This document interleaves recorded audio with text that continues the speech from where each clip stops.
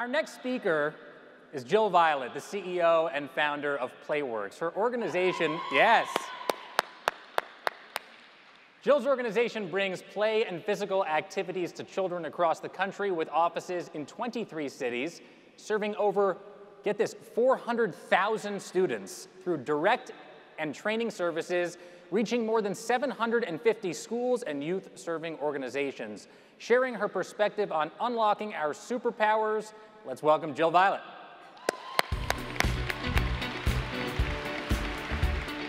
Thank you. So if I could get the house lights up, thank you so much. I wanted to start off today with a quick game.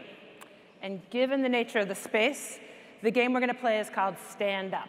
And it's very straightforward. I find with grown-ups it's best not to obfuscate. The way the rules work is I'm going to make a series of statements, and if that statement is true for you, I'm going to ask you to stand up, pause for a second, look around, check out who else is standing up, and then you're going to sit back down. And then if standing up and down isn't working for you today, you can just make an upward sweeping gesture to signify your engagement, okay? If you are a parent, stand up. All right, let's sit back down. If you are left-handed, so left-handed people always have a lot of love for each other. Sit back down. If you have ever been in a musical, sit. Wow, okay, sit back down.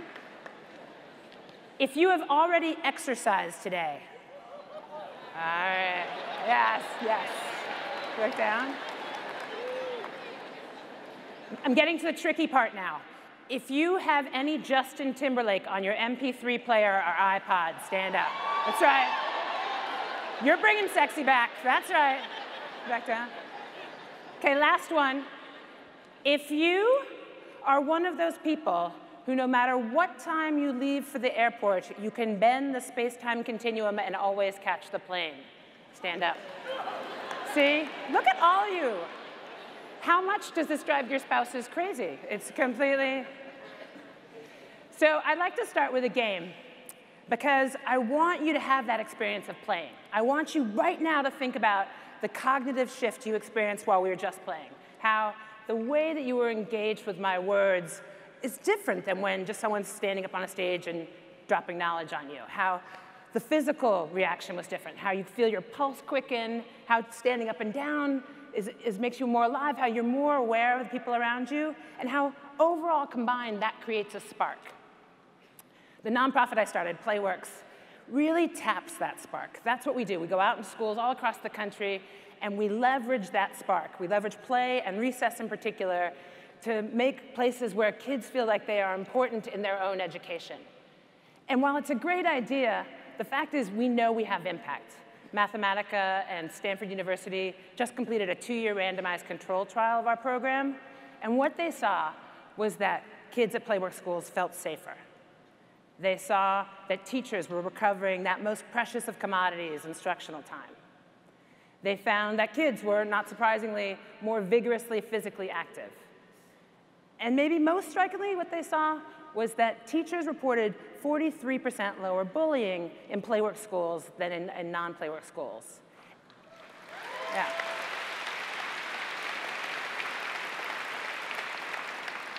If you were going to ask me how we do that or why I think that works, I think the answer would surprise you a little. Because I would tell you, we're in the superpower business.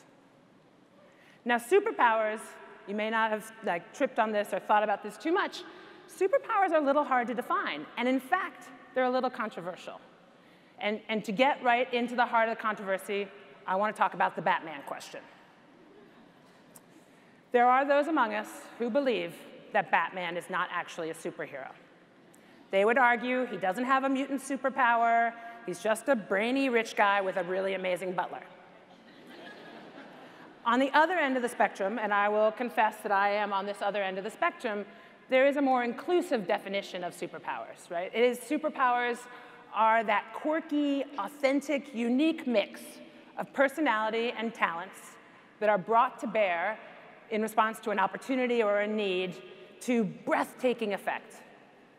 So, you know, you can use your superpowers for good, or you can use your superpowers for not so good. But I would argue that Batman is a superhero and has superpowers because of his Dark Knight side, right? He combines being broody and compulsive with being a brainy rich guy with an awesome butler to create this incredible force for thwarting evildoers. And therein is the superpower.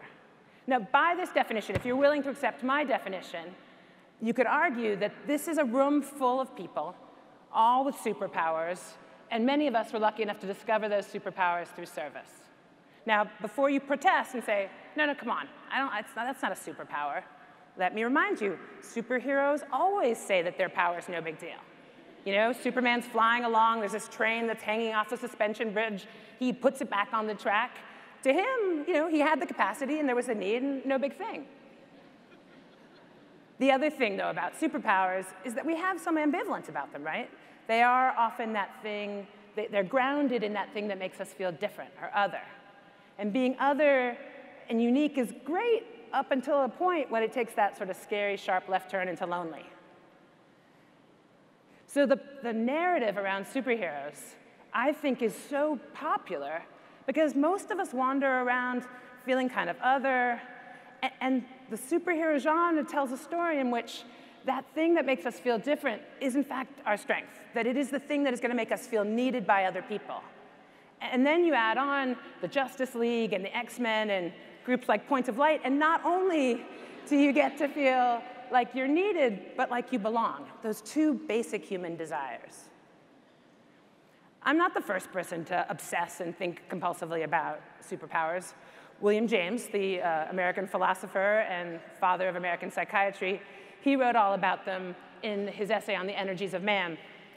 Okay, he didn't actually refer to them as superpowers in the essay, but he's talking about superpowers.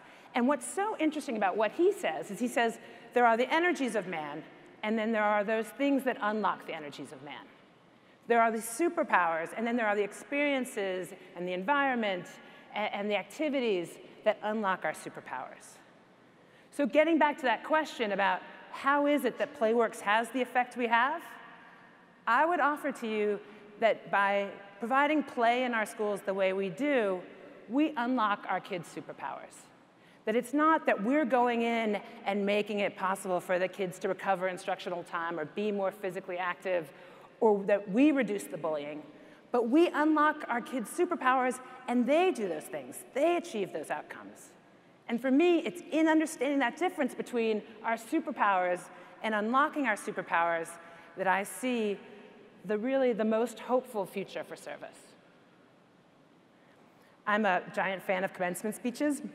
I watch them, I cry, my children mock me, and I was watching online, Oprah gave Harvard's commencement speech this year, and she rocked it. It's awesome, I cried.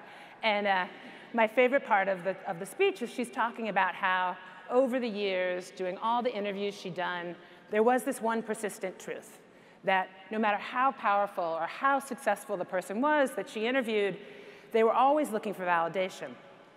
So she told the story about how Beyonce came on and she performed, and she was Beyonce, right? She was awesome.